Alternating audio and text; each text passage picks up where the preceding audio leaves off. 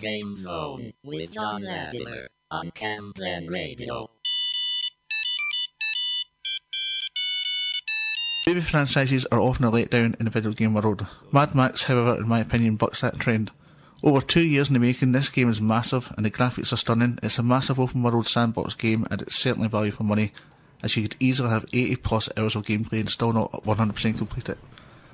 Currently, I have just short of 48 hours of game time and have only completed 40% of the game. There's just so much to do in it. In those 48 hours I've only played 8 story missions.